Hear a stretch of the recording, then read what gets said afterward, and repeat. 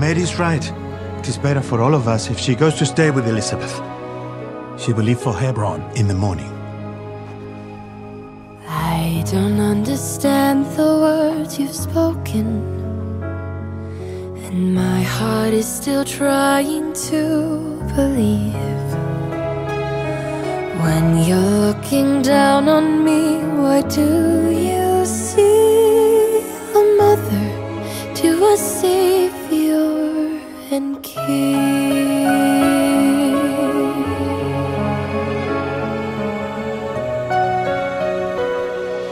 There's nothing in my life I have to offer, nothing in my blood of royalty.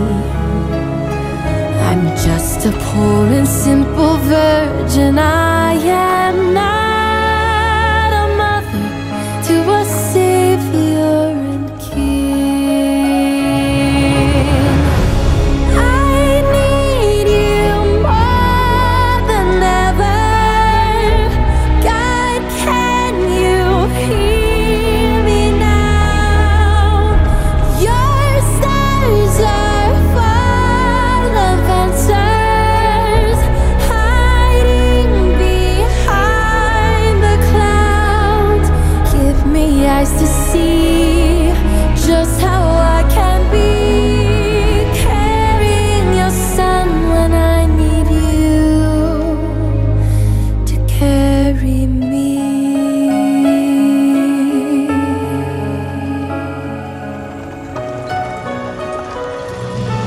Should a miracle feel like an anchor, bringing shame upon my family? This burden is too heavy. I need strength to be a mother to a Savior and King. Oh God, please light the shadows, 'cause I can't see where to go. This road that I must travel is too dark to walk alone. You said do not fear, so Lord, if you are here, help me have the faith you have in me. Give me eyes to see just how I can be mother to a Savior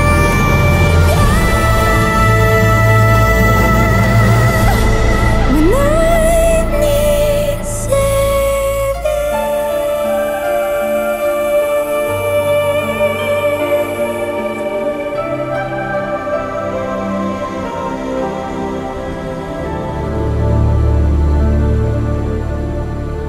Yeah, powerful stuff, huh? Powerful stuff. That is from the movie Journey to Bethlehem. If you've not seen it, it is really terrific. Let's open with the word of prayer. Jesus, thank you for this time. Lord, our hearts are open. And Lord, just like Mary there, we've got some stuff that we got to deal with here. But you're helping us through every single step of the way. Give us ears to hear and eyes to see what you're up to. Lord, plant something in our hearts here this morning in Jesus' mighty name. Amen.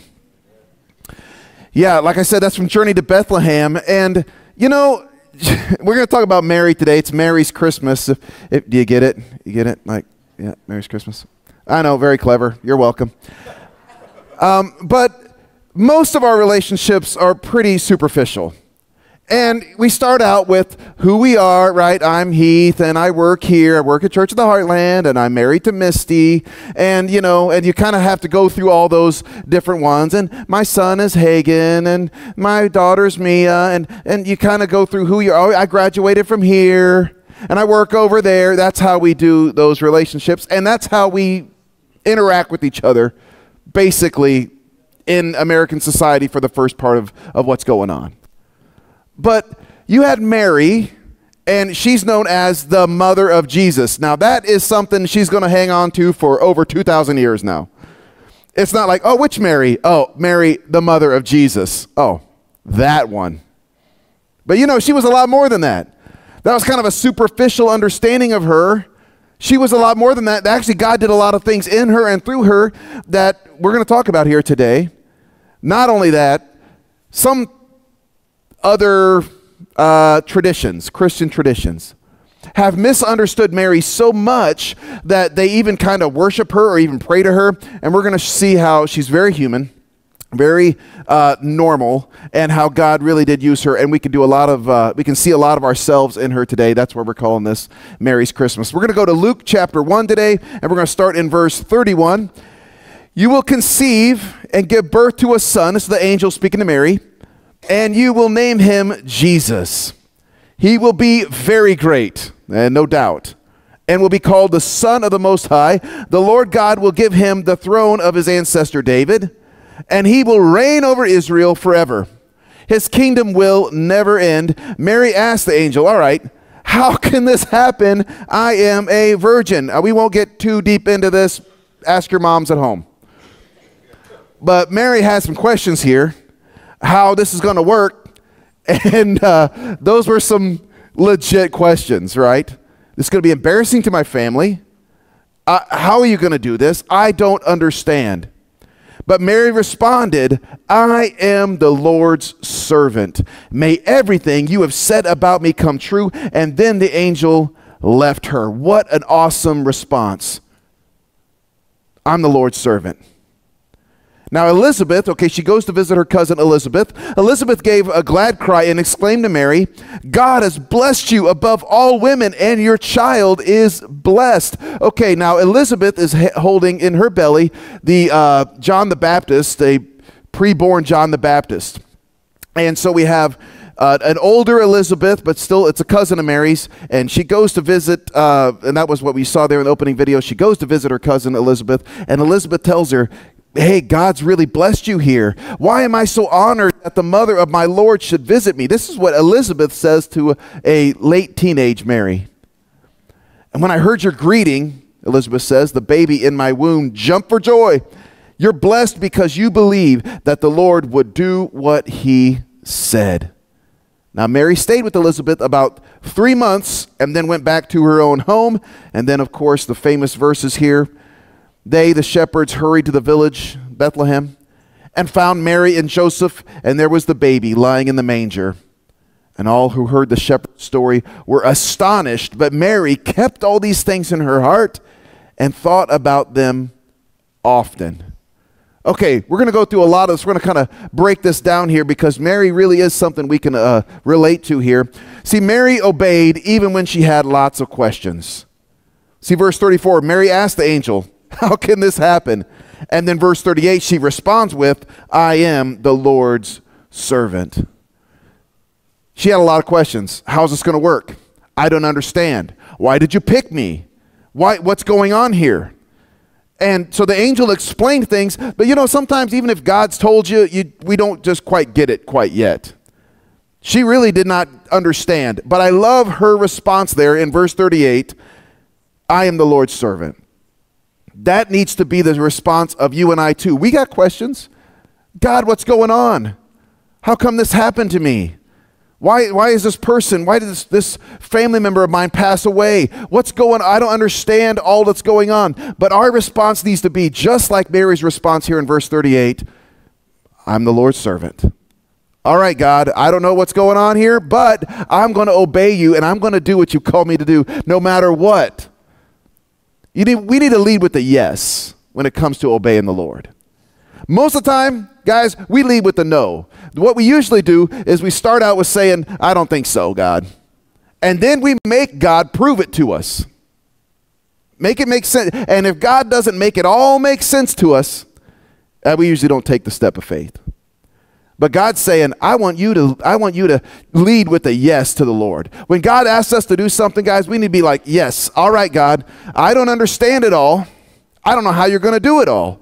But I am going to be the one who leads with a yes. May we be the church that leads with a yes when it comes to the things of God. May we be the families, right?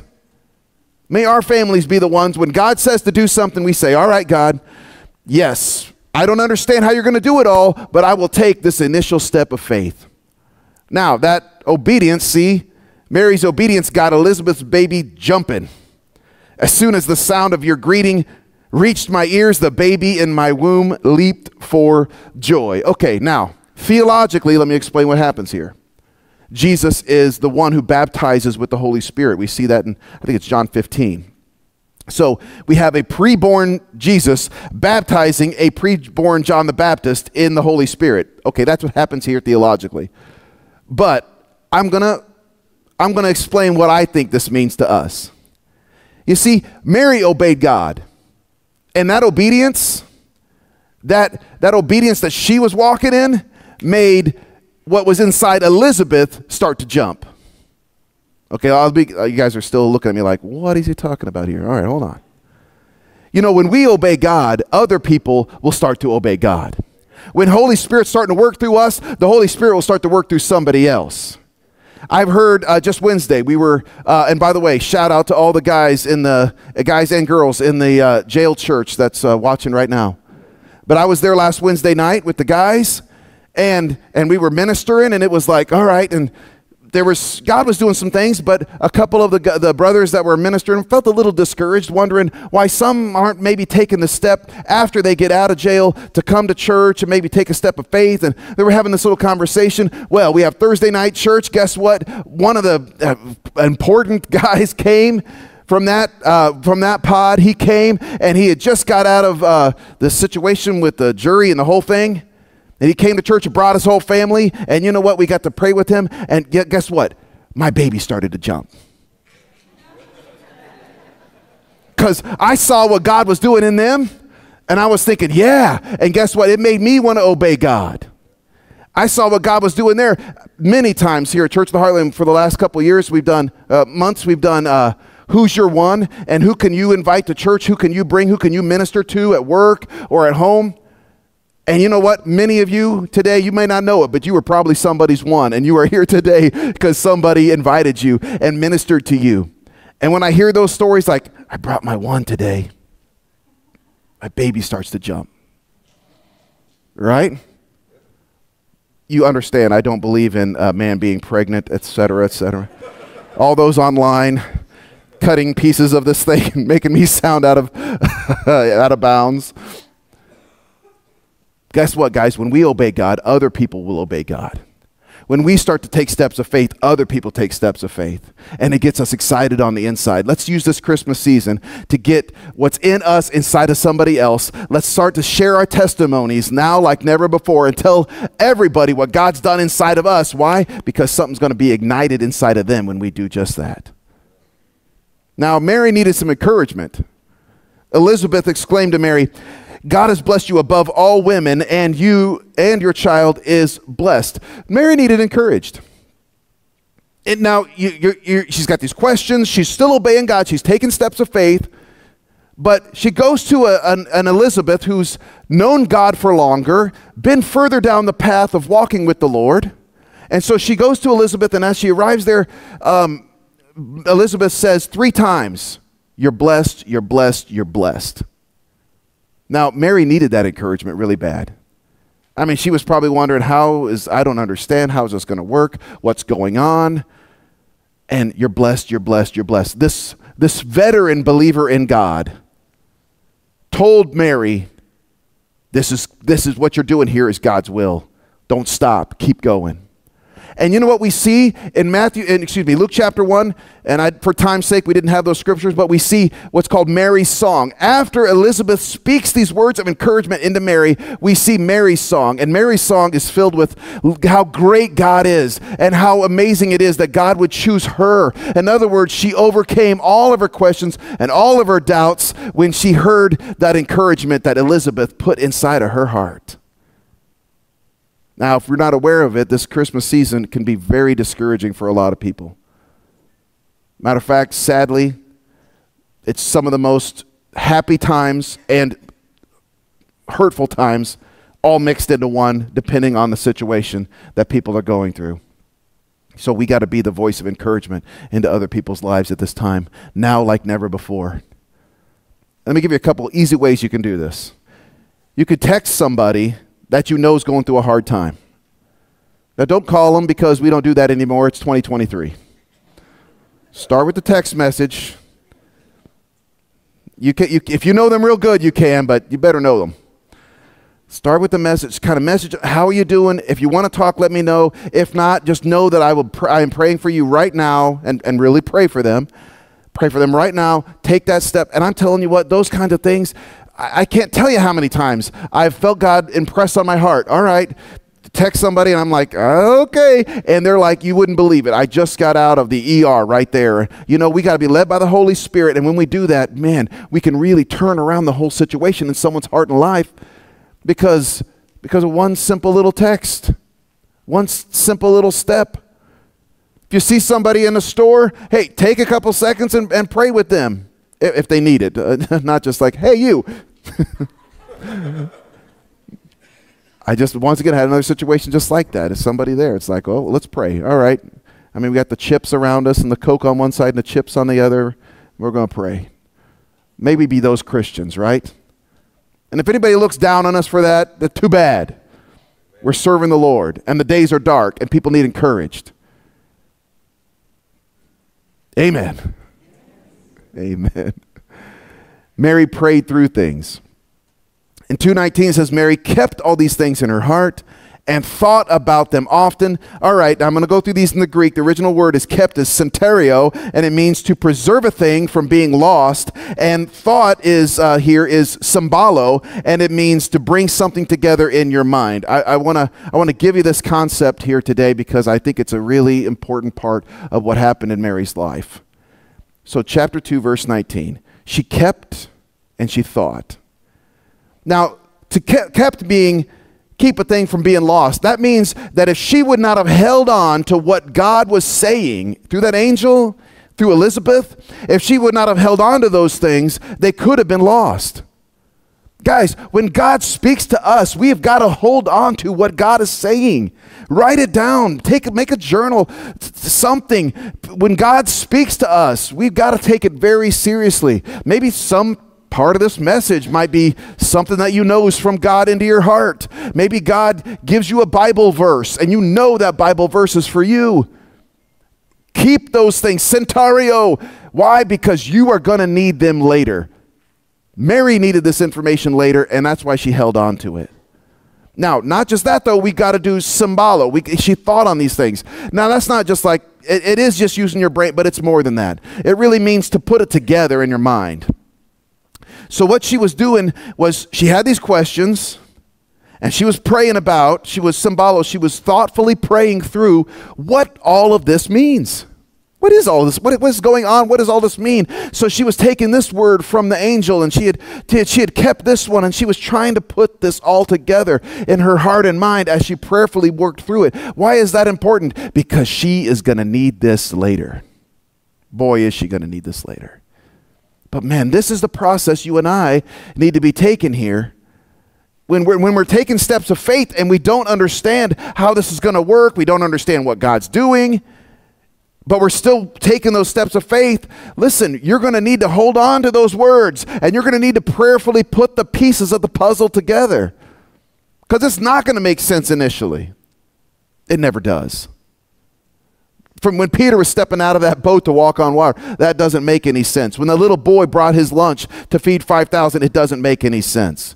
I mean, if you go through the Old Testament and the New Testament, the miracles that we saw, the reason why they're miracles is because they don't make sense. And people took the step anyway, and God met them in that place. So we're going to have questions. She did.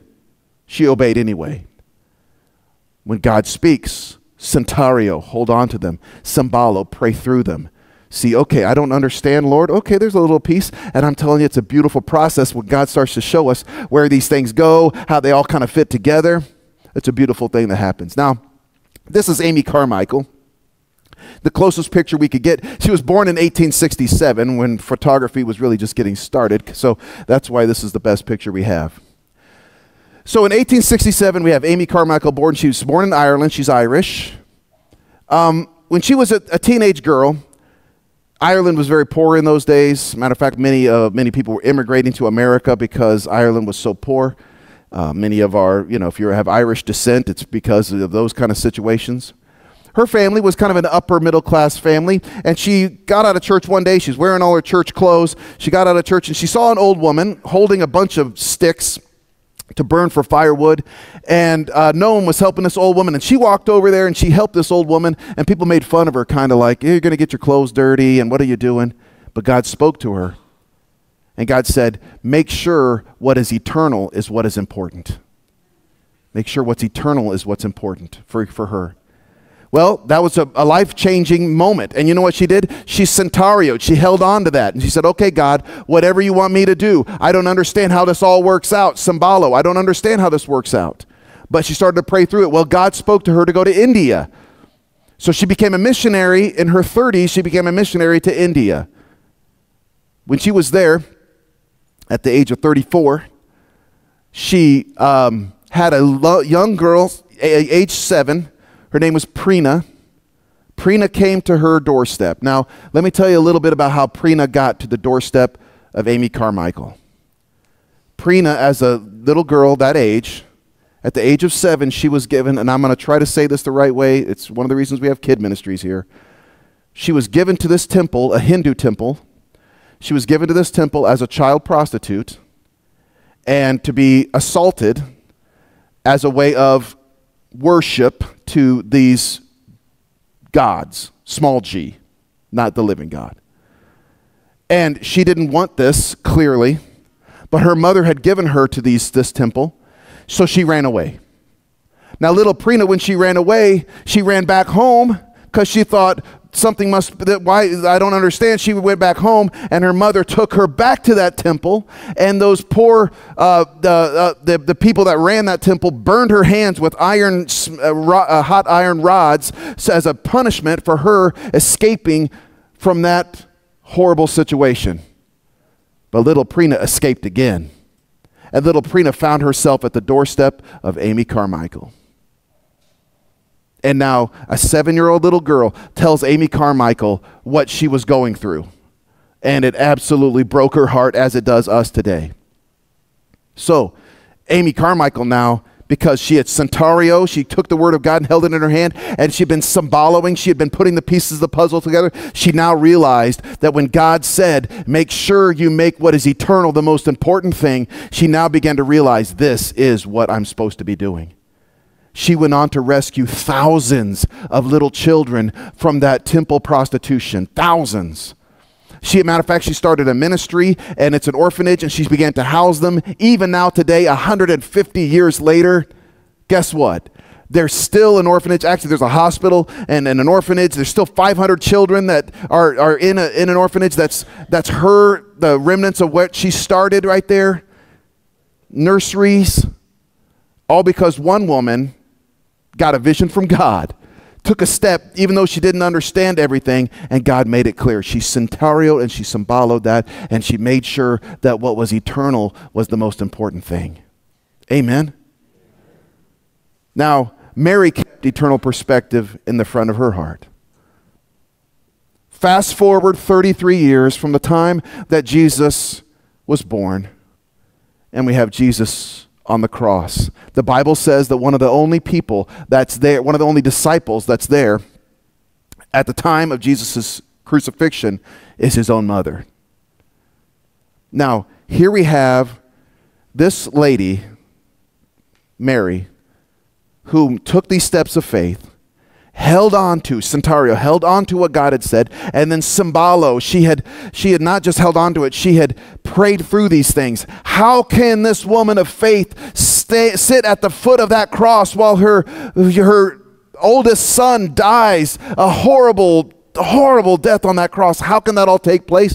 Because she had remembered that the eternal is what really matters. The eternal is what really matters. And she remembered back too. She remembered back, right? Centario, she kept the thing that the angel had said about that baby boy.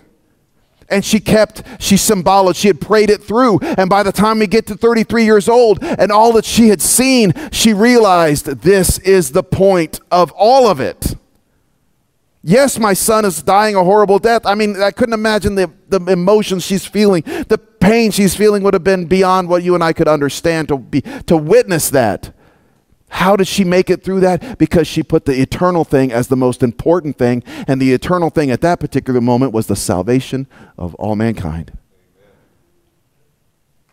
So, guys, how do we apply this to our lives? Don't let the questions in your heart stop you from taking a step. And pray through and hold on to each thing that God has spoken to you. We all have questions, guys. Don't let the questions that are in your heart stop you from obeying God. Here we are in this Christmas season. Man, this would be a beautiful time to invite the person that you've been thinking of inviting. We got Christmas services next week. Is going to be awesome. I'm looking forward to it so very much. We've been planning and prepping, and guess what, guys? Maybe it's time for that person you've been thinking about inviting. Maybe it's time to not let the questions stop you from taking that step. Number 2, pray through and hold on to each thing that God's spoken to you. Those things, the Centario, don't let him go. Don't let him go.